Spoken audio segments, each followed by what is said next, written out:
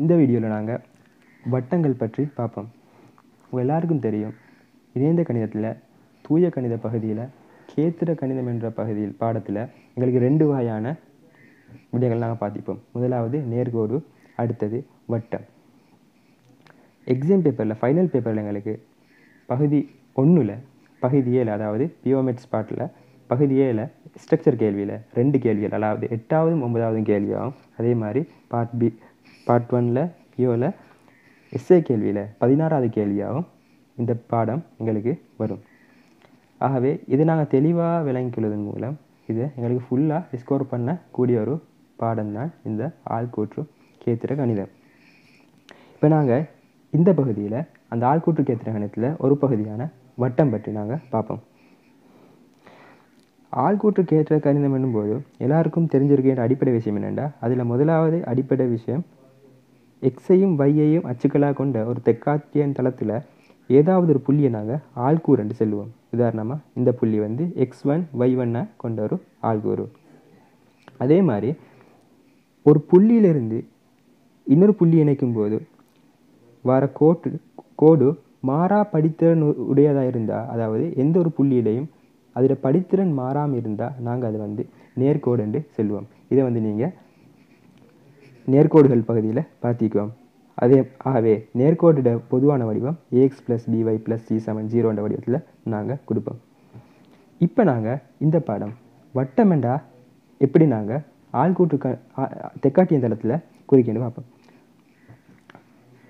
இப்போ வட்டம் என்றா என்னென்னா, ஒரு குறித்த புள்ளியிலிருந்து குறித்த தூரத்தில் வர சாத்தியமான புள்ளிகள் எல்லாத்தையும் இணைக்கும் போது வரக்கூடிய ஒழுக்கத்தை நாங்கள் என்ன செய்வோம் என்றால் ஒரு வட்டம் என்று சொல்லுவோம். ஆகவே இந்த இடத்துல பாருங்க, h, k ஆள்கூறுலேருந்து ஆர் தூரத்தில் வரக்கூடிய ஒரு ஒழுக்க கருதுங்க. இப்போ நான் இதில் இந்த புள்ளி எடுக்கிறேன். இப்போ இது h, k என்றா நான் இந்த தூரத்தை, அதாவது நான் இந்த தூரத்தை x என்றும் இந்த உயரத்தை y என்றும் எடுக்கிறேன். ஆகவே இந்த தூரம் x - h என்றும் இந்த தூரம் y - k என்றும் எங்களுக்கு வரும். ஆகவே எங்களுக்கு எல்லாருக்கும் இலகுவாக செல்லக்கூடியதாக இருக்கும் என்னென்னா, இந்த முக்கோணி ஒரு செங்கோண முக்கோணி. ஆகவே பைதகரஸ் தேற்றத்தின் படி எங்களுக்கு செல்லும் x - h² + y - k² = r². இது வந்து வட்டத்திட அடிப்படை சமன்பாடு. இது எல்லாருக்கும் தெரிஞ்சிக்கும். நான் இந்த வீடியோ பகுதியில் வந்து நான் மிச்சம் விளக்க மாட்டேன். எல்லாத்தையும் நான் உங்களுக்கு ஒரு சமரி மாதிரி சொல்லுவேன். அதிலிருந்து உங்களுக்கு கேள்விகளை இலகுவாக செய்யக்கூடியதாக இருக்கும்.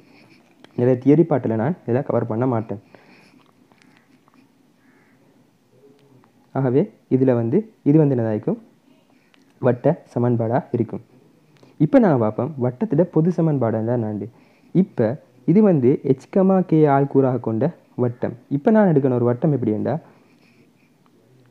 -g, -f மையமாகவும் ஆரையாக முடிய ஒரு வட்டத்தை நான் கருதுவேன். இப்போ எங்களுக்கு ஏற்கனவே போட்ட சமன்பாடு படியே இந்த இடத்துல எங்களுக்கு h, kக்கு பதிலாக -g, -f போட்டால் எங்களுக்கு இப்படி எங்களுக்கு வட்டத்திட சமன்பாடு எழுதலாம். அதன் பிறகு நாங்கள் இதை விரிச்செழுதி இந்த வடிவத்துக்கு நாங்கள் என்ன செய்ய வேண்டாம் கொண்டு வருவோம். ஆகவே இந்த வடிவத்துக்கு கொண்டு வந்த பிறகு இந்த g² + f² - r² பதிலாக c பிரதியிடுவோம். ஆகவே இந்த இடத்துல வந்து எங்களுக்கு c பிரதியிடுவதன் மூலமாக பெறப்பட்ட சமன்பாட்டை நாங்கள் வந்து வட்டத்திட பொது சமன்பாடு என்று சொல்லுவோம். ஆகவே 2 விடயங்கள் பார்த்தோம். இது வந்து என்னென்னா, இதுக்கு முந்தின ஸ்லைடில் பார்த்தது வட்டத்திட சமன்பாடு. இதை நாங்கள் வட்டத்திட பொது சமன்பாடுன்னு சொல்லுவோம். ஆகவே இப்படி ஒரு சமன்பாடு தந்தால் இதிலிருந்து எங்களுக்கு இலகுவாக அந்த வட்டத்திட மையத்தையும் வட்டத்திட ஆரையும் கணிக்கக்கூடியதாக இருக்கும். உங்களுக்கு பார்த்தோன்னே சொல்லிடும், இது -g, -f மையமாகவும் ஆரையாகவும் கூட ஒரு வட்டத்தை எங்களுக்கு இந்த வடிவத்தில் நேரடியாக எழுதக்கூடியதாக இருக்கும். இப்போ நாங்கள் பார்ப்போம். உங்களுக்கு எல்லாருக்கும் தெரியும், இதை பாருங்கள்.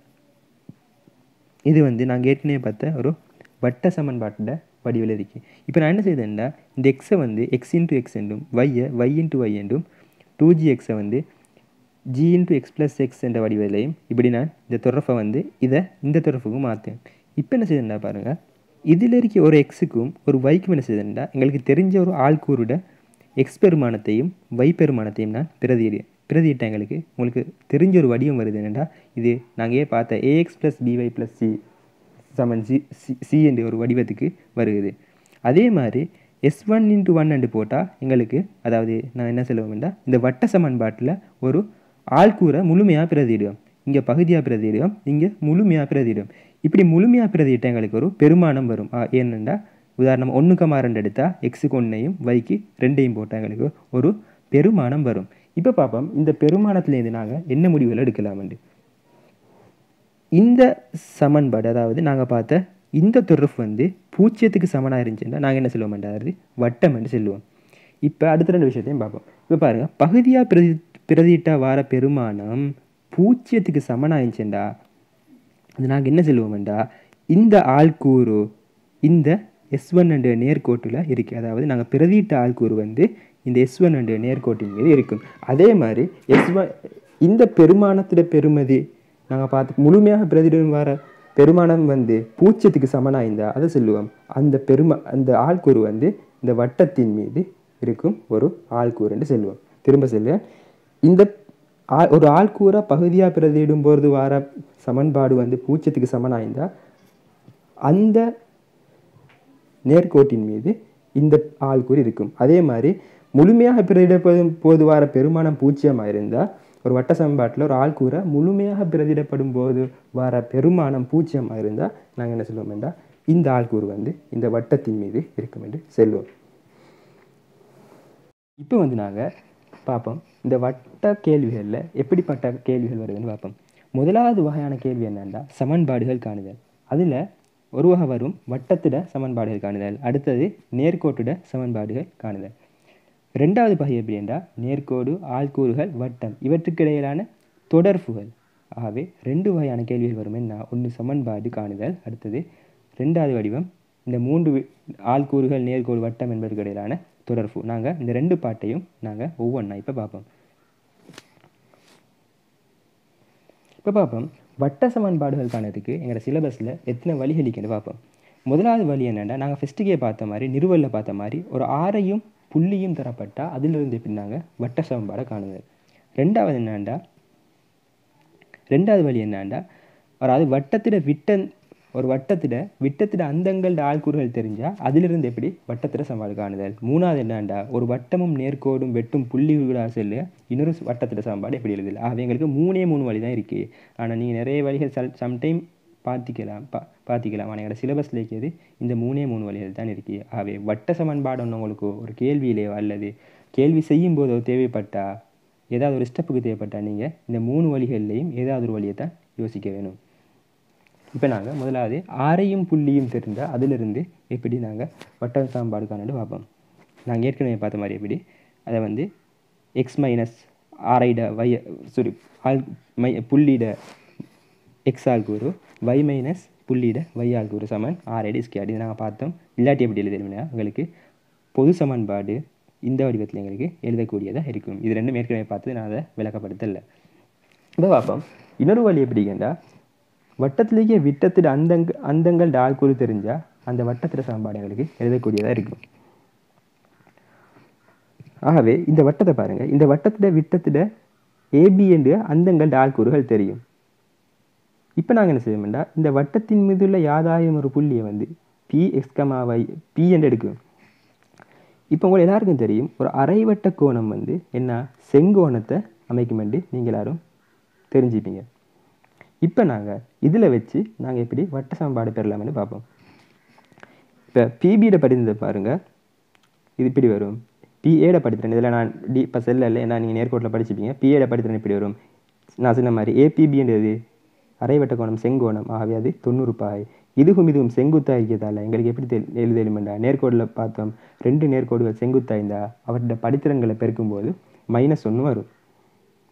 ஆகவே நாங்கள் இந்த 2 படித்திறங்களையும் பெருக்கி -1க்கு சமப்படுத்தினா எங்களுக்கு இந்த வடிவம் வரும். ஆகவே ஒரு வட்டத்திட அந்தங்கள் ஆள்கூறு தெரிஞ்சால் வட்டத்திட சமன்பாடு எங்களுக்கு எப்படி எழுதலும் இதர படித்திறனையும் பெருக்கி இந்த வடிவில் எழுதலும். இதை பாடமாக தேவையில்லை. இந்த ஐடியா உங்களுக்கு தெரிஞ்சால் இதை இலகுவாக காணக்கூடியதாக இருக்கும். இப்போ அடுத்தது பார்ப்போம்.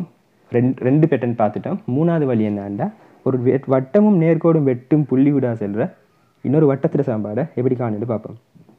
இங்கே பாருங்க, நடுக்கு இந்த வட்டமும் இந்த நேர்கோடும் வெட்ட புள்ளி கூட போகிற மூணாவது வட்டத்திட சமன்பாடு எப்படி எழுத வேண்டாம். நாங்கள் ஏற்கனவே பார்த்திப்போம், நேர்கோட்டில் இரண்டு நேர்கோடுகள் இடைவெட்டும் புள்ளி கூட செல்ற, அதாவது உதாரணமாக 2 நேர்கோடுகள் இருந்தால் அது இடைவெட்டு புள்ளி கூட செல்லும் எந்த ஒரு நேர்கோட்டு சமன்பாடையும் u + λv = 0 என்ற வடிவத்தில் எழுதலும் என்று நாங்கள் பார்த்திப்போம். அதே மாதிரி இங்கே எப்படி எழுதலும் எங்களுக்கு இதை வட்டம் ப்ளஸ் லெம்டா, அதாவது ஒரு மாறிலி தர நேர்கோட்டு சமன்பாடு என்ற வடிவில் எங்களுக்கு எழுதலும். இங்கே எப்படி 2 நேர்கோடுகள் இடைவெட்டினா u + λv என்று எழுதுவோமோ, அதே மாதிரி இங்கே ஒரு வட்டமும் நேர்கோடும் இடைவெட்டினா அதற்கூடாக போகிற, அதாவது இந்த இடைவெட்டும் புள்ளிகளுக்கூடாக போகிற இன்னொரு வட்டத்திட சமன்பாடு எங்களுக்கு s + λu = 0 என்ற வடிவத்தில் எழுதலும். இதை நிறுவல்கள் நீங்கள் படிச்சுப்பீங்க. நான் இந்த இடத்துல நிறுவல்களை மெயினாக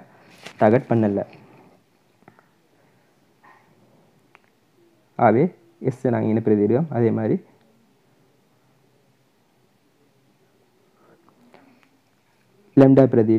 லெம்டா இன்ட்டு யூவை பிரதிடுவோம். இது உங்களுக்கு கிடைக்கிய புதிய வட்டத்திட பெறுமதி சமன்பாடு. அதாவது ஒரு வட்டமும் ஒரு நேர்கோடும் வெட்டும் புள்ளி கூட செல்ற இன்னொரு வட்டத்திட யாதாயும் ஒரு வட்டத்திட சமன்பாட்டை நாங்கள் இப்படி எழுதலும். இதே மாதிரி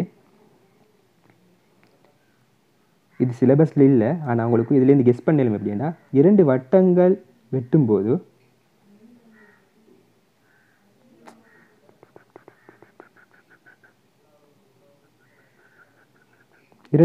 வெட்டும்போது அதற்கூடாக போகிற யாராயிரம் ஒரு வட்டத்தை எங்களுக்கு இது S1 ஆகவும் இது S2 ஆகவும் இருந்த வட்டம் எங்களுக்கு மூணாவது இந்த சிவப்பு வட்டத்தை எப்படி எழுதலுமெண்டா S1 + λ S2 என்று எழுதலும். இது எங்களுக்கு சிலபஸில் இல்லை, நான் உங்களுக்கு சும்மா ஐடியா சொன்னேன். அதாவது 2 நேர்கோடு போனால் u + λv = 0 என்று எழுதலும். அதே மாதிரி வட்டமும் ஒரு நேர்கோடும் போனால் அதை s + λu = 0 என்ற வடிவத்தில் எழுதலும். அதே மாதிரி உங்களுக்கு சிலபஸில் இல்லை, ஐடியாவுக்கு சொன்னேன். 2 வட்டங்கள் இடைவெட்டும் புள்ளிகள் கூட போகிற மூணாவது ஒரு வட்டத்தை எங்களுக்கு S1 + λ S2 = 0 என்ற வடிவத்தில் எழுதலும். ஆகவே நாங்கள் நேர்கோடுகள், அதாவது சமன்பாடுகள் காண்ற பகுதியில் வட்ட சமன்பாடுகள் காணுற பகுதியை பார்த்தோம். 3 ஸ்டெப்புக்கு 3 வழிகளுக்கு எங்களுக்கு முதலாவது வழி புள்ளியும் ஆரையும் தெரிஞ்சால் அதிலிருந்து வட்ட சமன்பாடு காணுதல். 2வது வழி விட்டத்திட அந்தங்கள புள்ளிகள ஆள்கூறுகள் தெரிந்தால் அதிலிருந்து வட்ட சமன்பாடு காணுதல். 3வது வழி s + λ u என்ற வழி. இப்போ நாங்கள் இந்த கேள்விகள் வரக்கூடிய வட்டத்தோடு சம்பந்தப்பட்ட சில நேர்கோடுகள சமன்பாடு பற்றி நாங்கள் பார்ப்போம். இதில் எங்களுக்கு முதலாவது வரும் எப்படி என்றால், அதாவது வட்டத்தின் மீது உள்ள யாதாயிரம் ஒரு புள்ளியில் உள்ள தொடையிலிட சமன்பாடு. 2வது தொடுகை நாள். 3வது வெளிப்புள்ளியிலிருந்து வட்டத்துக்கு வரையப்பட்ட தொடலிகளின் சமன்பாடு. இது என்னண்டா பார்ப்போம். அவங்களுக்கு 3 வகையான நேர்கோட்டுகள சமன்பாடுகள் காண வேண்டியதாக இருக்கும். இப்போ பாருங்கள், ஒரு வட்டத்தை எடுங்க. இந்த வட்டத்தில் இந்த புள்ளியில் வரையிற நேர்கோட்டை நாங்கள் தொடலி எண்ணுவோம். அதே மாதிரி வெளியே இருந்த ஒரு புள்ளியிலிருந்து இந்த வட்டத்துக்கு நான் 2 தொடலிகள் வரைகிறேன். இந்த 2 தொடலிகளும் சந்திக்கும் போது 2 தொடலிகளும் சந்திக்கும் புள்ளியை இணைக்கும் கூட நான் தொடுகை நான் செல்வோம். ஆகவே எனக்கு இங்கே ஒரு நேர்கோடு எடுக்கலும், இங்கே இந்த ஒரு தொடுகை நான் நேர்கோடு வருது. அதே மாதிரி இந்த புள்ளியிலிருந்து எனக்கு 2 நேர்கோடு வரையிலும். ஆகவே மொத்தமாக 4 கோடுகள சமன்பாடை நான் இந்த இடங்களில் காண வேண்டியதாக இருக்கும். ஆக இந்த 4 கோடுகள சமன்பாடை எப்படி காணுன்னு பார்ப்போம். 4 கோடுகள், ஆனால் இதுவும் இந்த கோடும் ஒரே வகையான கோடு. இந்த கோடு வட்டத்திட தொடலிட சமன்பாடு. இது தொடுகை நாண்ட சமன்பாடு. இப்போ தொடலிட சமன்பாடை பார்ப்போம். நான் உங்களுக்கு ஏற்கனவே சொன்னேன், வட்டத்தின் மீது உள்ள யாதாயிரம் புள்ளியுள்ள தொடலிட சமன்பாடு எனக்கு எப்படி எழுதலும் என்றால், நாங்கள் ஏற்கனவே பார்த்த மாதிரி x × x1 y × y1, அதாவது இந்த வடிவத்தில் எழுதலும் நான் உங்களுக்கு ஆரம்பத்திலே சொன்னேன். ஆகவே வட்டத்தில் தொடலிட சமன்பாடு எங்களுக்கு இந்த வடிவத்தில் எழுதலும். நிறுவல்களை நான் உங்களுக்கு நிறுவி காட்ட மாட்டேன். அதே மாதிரி தொடுகை நாண்ட சமன்பாட்டையும் உங்களுக்கு இந்த வடிவத்தில் எழுதலும். ஆகவே காண வேண்டிய 3 சமன்பாடுகளில் நேர்கோட்டு சமன்பாடுகளில் 2 நேர்கோட்டு சமன்பாட்டு வடிவம் எப்படி வருதுன்னா இந்த வடிவத்தில் தான் வருது. இப்போ பார்ப்போம், வட்டத்துக்கு வெளியே இழைக்கிற ஒரு புள்ளியிலிருந்து வட்டத்துக்கு வரையப்பட்ட தொடலிட சமன்பாடு எப்படி பார்க்கணும்னு பார்ப்போம்.